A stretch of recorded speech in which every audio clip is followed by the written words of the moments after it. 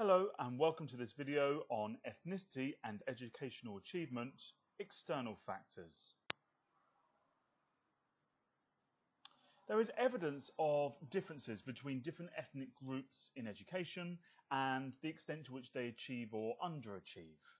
In terms of what we mean when we talk about ethnic group, we can use this definition. This is people who share common history, customs and identity, as well as in most cases language and religion, and who see themselves as a distinct unit. In sociology, we focus more on ethnicity, which is something which is socially constructed, rather than race, which is often considered to be something which is biological. And so when we're thinking about an ethnic group, we're thinking about a group of people who share something in common. They have a common history, they have a common language, they have a common religion, they eat the same foods, they may have a customary mode of dress, for example. And these are the things that really bind that group together. In the UK, we have lots of different ethnic groups. We live in a very multicultural society. But of course, the dominant group is a white majority, a white British majority. And we have lots of different minority groups, everything from Black Caribbean groups to African groups to different groups who've come from parts of Europe, for example. There exists inequalities in educational achievement of different ethnic groups. What we find that's interesting is that some ethnic groups in our education system do very well and others don't do so well. And for us as sociologists, the big question is why? It's also important that we think about gender and class differences. And as we know, or we will come to find out, girls outperform boys in education and the middle classes outperform the working classes in education. And it's important to think about how ethnicity, gender and social class intersect and impact individual students. What's also interesting with regards to ethnicity and ethnic differences in education is that this is a moving feast. This is a changing picture, if you will. That is because, some groups are doing very well now that weren't doing so well in the past. Whereas there are groups that perhaps in the past we would have taken for granted as doing very well and now perhaps don't do so well. And again, as sociologists, we ask the question why. And increasingly we find that white working class boys are falling behind their black and Asian peers. Sociologists are interested in the reasons for these differences and break down the differences into external factors and internal factors. By external factors, we are talking about what is going on outside the classroom or outside the school or outside the education system, whereas in internal factors, we are interested in what is going on inside the school, the classroom or the education system. We're going to look at three different areas, namely cultural deprivation, material deprivation and racism in wider society. In terms of cultural deprivation theorists see a lack of intellectual and linguistic skills as a cause for underachievement in minority pupils. Now, in previous videos, we looked at cultural deprivation in some depth, and we considered how, some students, some young people are perhaps not being stimulated at home. Perhaps they speak a code of English which is less erudite or does not have enough descriptors or isn't abstract enough. And this means that these students can struggle in school. And if these children are turning up to school and they do not have the necessary intellectual and linguistic skills, they're going to underperform. And it would appear that this is something that occurs amongst ethnic minority pupils. It may be that there is a lack of stimulating and enriching experiences in Black, Asian minority ethnic families. And again, this is where there may be an intersection here with social class. We often find that Black, Asian minority ethnic families disproportionately feature within the working classes with less money that comes with being a member of the working class and perhaps doing a manual labour job or a low paid job. It may mean that there's less money to pay for these stimulating toys or stimulating books and enriching experiences that a student needs if they're going to achieve in education.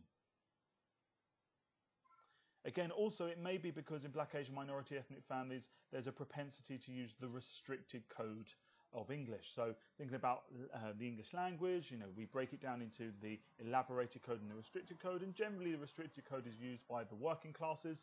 But of course, if in a Black, Asian minority ethnic family English is not the first language, the code that's being used of English is likely to be restricted, and that might be a cause of underachievement.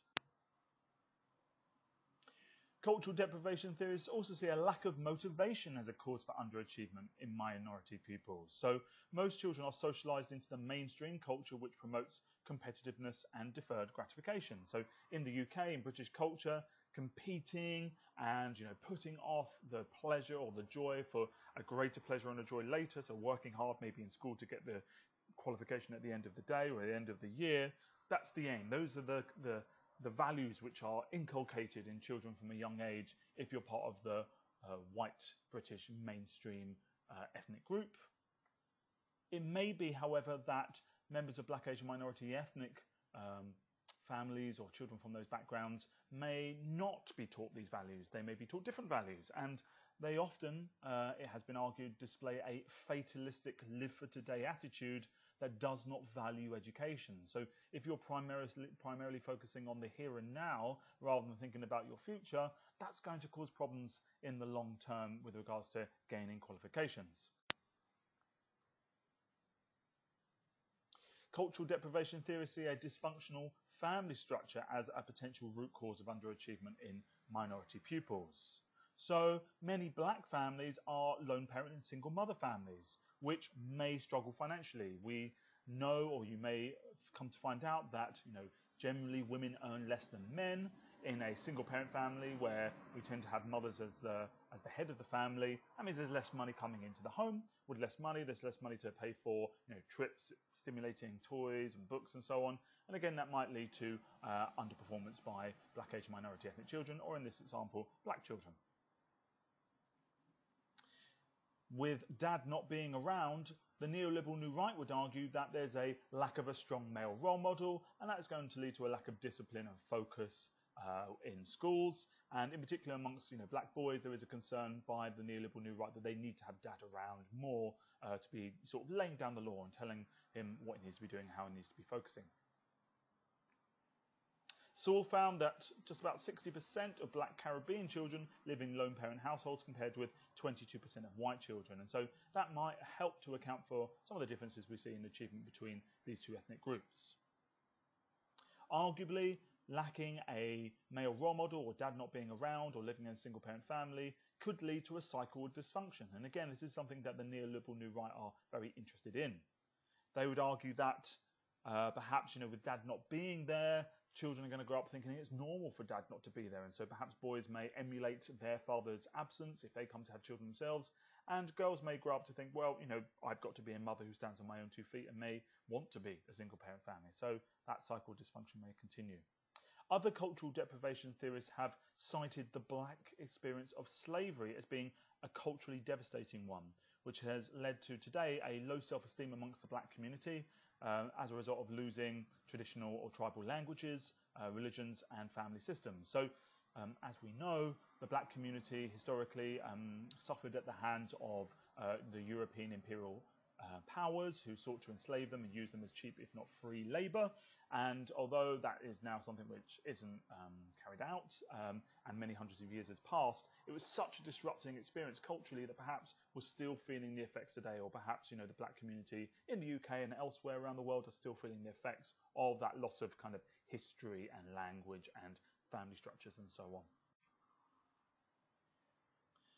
In terms of the comparison with Asian families, we generally find that Asian families, and that word Asian is somewhat problematic, and in the UK and in sociology we do use it in its broadest sense. We are talking about people from everywhere from China, India, Pakistan, Bangladesh to Japan, Korea and so on. So it's a very, very broad term when we talk about Asian. But we do find that Asian families generally have a more positive attitude to education. They generally have higher aspirations, and the parents in those families are very supportive of their children in education. This could be because Asians arguably had a different experience of colonialism. Although the European imperial powers did colonize large parts of Asia, they often treated the Asian populace differently, didn't always enslave them in perhaps the same way that they had enslaved black Africans. And so therefore perhaps the experience was not as devastating, and many Asian communities were able to maintain their traditional religion, language, family systems and so on. So because those are intact, perhaps that's why we see Asians do somewhat better in education.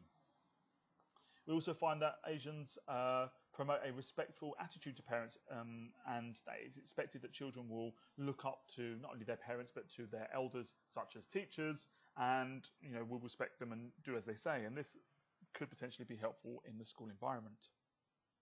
However, often all of that support, that high aspiration, and arguably that focus could lead to stress and anxiety. And as a result, perhaps some of the children might underperform or have poor mental health.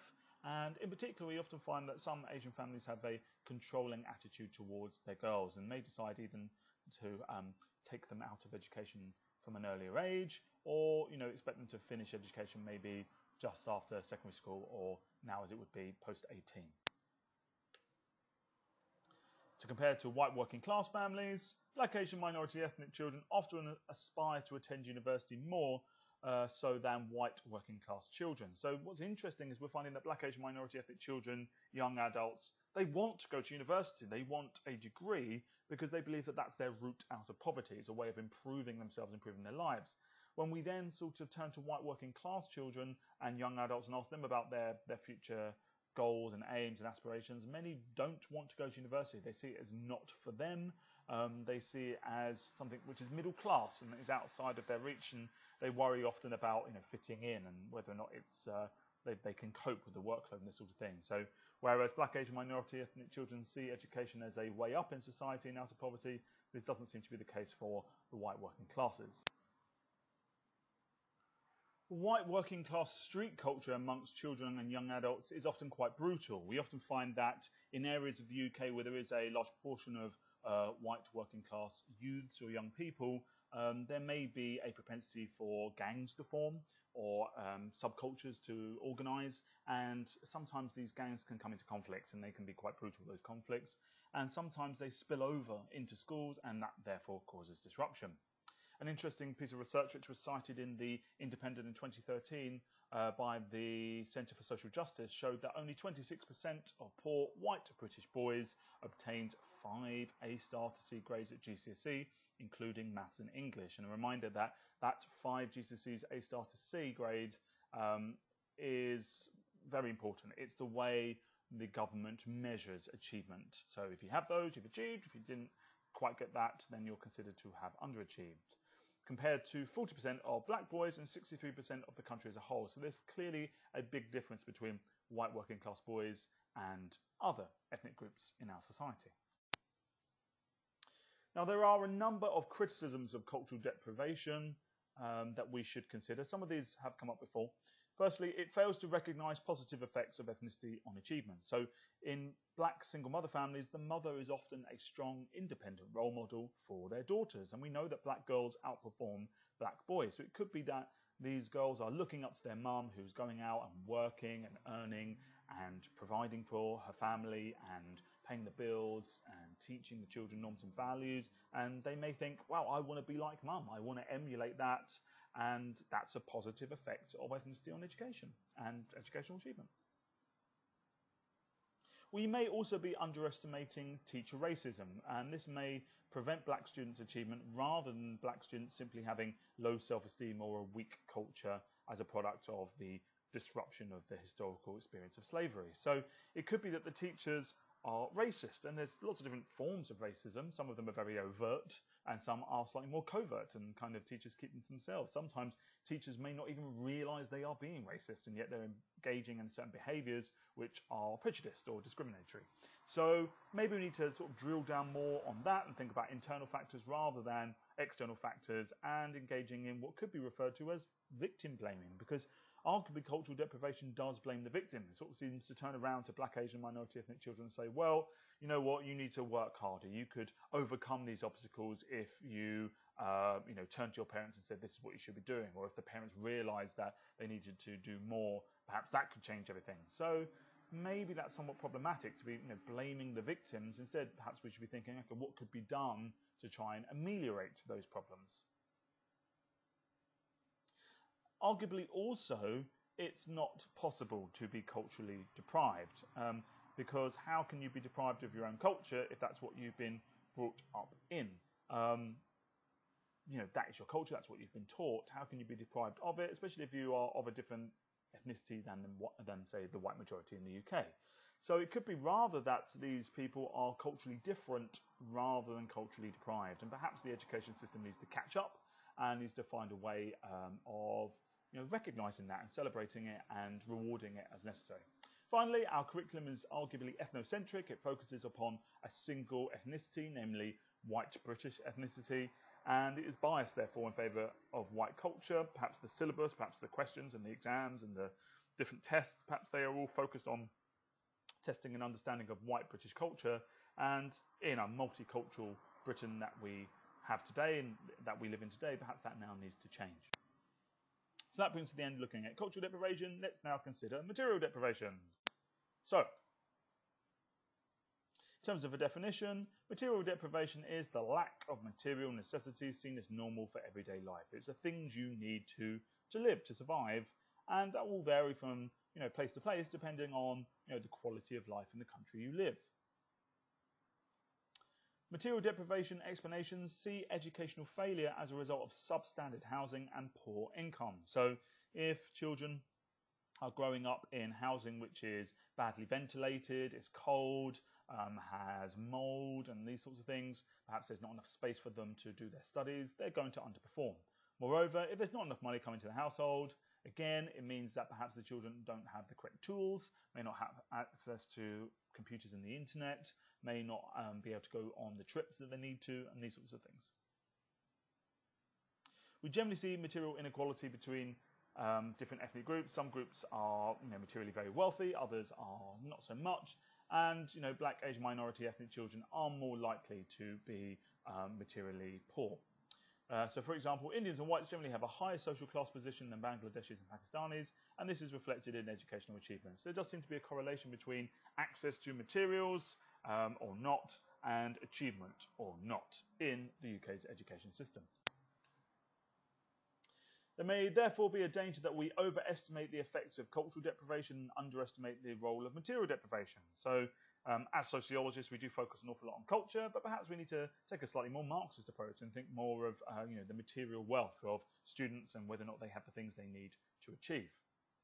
However, social class factors do not always override the influence of ethnicity. For example, middle-class black pupils do comparatively poorly compared to middle-class pupils from other ethnic groups. So whilst, again, class and ethnicity intersect, it may be that it's not always clear-cut, and there does seem to be a disparity between the middle-class children from black communities and other ethnic groups and their achievement. That brings us to the end of material deprivation. Finally, racism in wider society.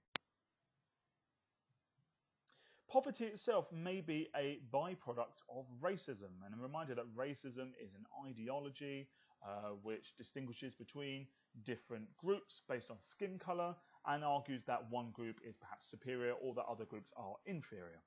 Discrimination, this is when you act upon racism, is a continuing and persistent feature of the experience of Britain's people of colour. So, those communities who are black, Asian, minority, ethnic, we do find that racism is something which they experience, maybe not every day, but it is something which is part of their lives, and sadly something that we have seen post the vote for the United Kingdom to leave the European Union is a spike in racism and racially aggravated incidents, and it appears that this is something which sadly black, Asian, minority ethnic members of our society are having to suffer in increased amounts going forward. Racial discrimination leads to social exclusion. So in housing, for example, minorities are often forced into substandard accommodation. So often it is local councils and various institutions connected to them who decide how housing is, for example, handed out and who gets what. For those people who have applied for social housing, otherwise referred to as council housing, and often, some of that housing will be very good and others will be not so good. And it may be that there is some racism going on within those institutions, which means that the substandard housing gets given to black, Asian, minority ethnic individuals or families, whereas the perhaps better quality housing gets given to the white majority individuals or families. In employment, often companies are more encouraging to white candidates over other candidates. So again, thinking about the parents of children who are in education, if black, Asian, minority ethnic candidates are applying for jobs and not getting them, and therefore having to go for lower paid, lower skilled jobs, there's less money. Whereas perhaps white candidates are being encouraged, or they're being accepted and getting the jobs, and therefore being able to provide what is necessary for their children to achieve. This helps explain why minorities are more likely to face low pay and unemployment, affecting their children's educational achievement. So there is a relationship here between the material and educational achievement, but it may be motivated, as we see here, by racism in wider society. That brings to the end of racism in wider society, and that also brings to the end of this presentation. Thank you very much.